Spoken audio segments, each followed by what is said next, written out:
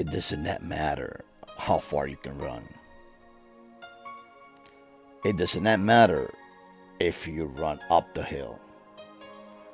It does not matter how strong you are, or how light you are, or how smart you can be.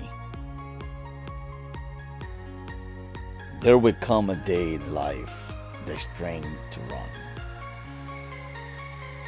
or have the strength to hit back. But I can guarantee you something. After you run over, you cry before,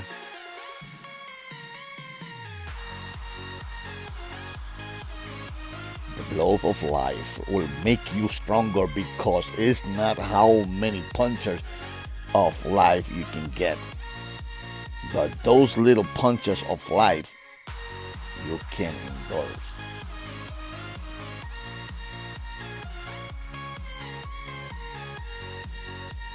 Life will hit you without any compassion, but certainly when it hits you again, will be ready, because you will not fade or weaken before the adversary of life.